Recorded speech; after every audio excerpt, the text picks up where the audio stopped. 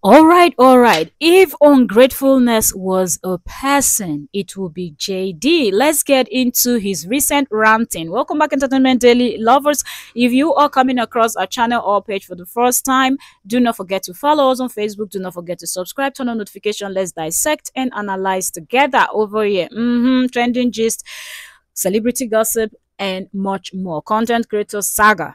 Yes, all of that we cover.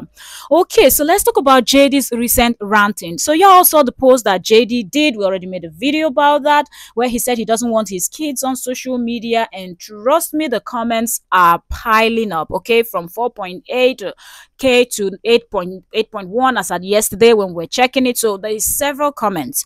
JD tried to respond to some of the comments, and first he talked about weaponization because people were asking him, why is it that right now you don't want the kids on social media, even though you were the ones that were filming these children, putting them on social media? The second child was actually bet on a live stream, on a Facebook live. What changed? That's what the majority of the first commenters were commenting, the questions they were asking him.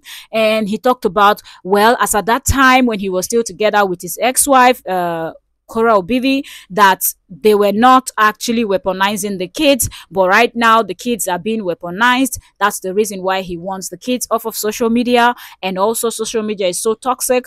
That's the reason, also the reason why he doesn't want his kids. But all of this being said, JD forgot, okay, or totally ignored, let's not say forgot, JD totally ignored pulling down his cover photo on Facebook. So up until this moment we speak, it is still there on his cover photo, the kids that he wants off of social media, but he's asking people to send him links so he can actually take down posts from other people's pages that are posting his kids. Okay, and we also talked about why he was doing all of that. So if you've not seen the previous video before this one you're watching, catch up on that so you get all those details. So talking about weaponization, I was like, who did weaponize the kids between himself and his ex-wife, Cora Obidi? The answer is clear, and it is glaring. JD weaponized the kids. JD is the one that his gang members, they were suggesting to him to give the child a doll with a camera to take home, right? Y'all remember that situation, okay? Also, who was the one that the children were interrogated, asked, why are you crying when your mom is giving you a shower? Is she giving you a bath with cold water? It was JD. Who's the one that has been putting out that the other parent is terrible, terrible, terrible? JD has always spoken about how terrible of a parent his ex-wife is, but his ex-wife have never spoken of how terrible he is as a parent. Okay, so looking at so many other examples we can actually give shows that JD is actually the one that is weaponizing the kids. Recently he talked about how she was giving the children rotten food. Like he talked about how the children were running naked. Like everything he would try to point out, my kids are suffering, my kids are this, my kids are that, she's not doing this, she's not doing that. So he is the one that is weaponizing the kids, but he's trying to shift. He always does that, right? Shift the blame on his ex-wife. So that was the first set of the comments. But now the later sets of comments that were now flowing in, you could see that someone actually, and I think this person was actually a supporter of JD, and the person came up and told him that, look, it seemed like, respectfully, the person told him that, like, I'm not planning to be mean or nothing, but I'm just respectful. I'm just trying to say this. It's not coming from a bad place, but you've been nagging for so long. You've been doing the most. And as a doctor, the person even called him a doctor, even though we know his license is expired and he refused to renew it. But anyways, that's a story for another day. So this person was telling him, you're a doctor and you shouldn't be on social media nagging and nagging and nagging. You spoke about educational content. We don't see those content coming. You're still doing the same things that you used to do. That at some point you're going to start looking like a nuisance. You're just trying to you're going to lose your respect and everything. And instead of JD to listen to this person's comment, understanding that this is actually one of his supporters, trying to advise him, trying to get him to stop, because enough is enough. You've been doing too much and people are getting fed up. Even those that used to support you are beginning to distance themselves from you.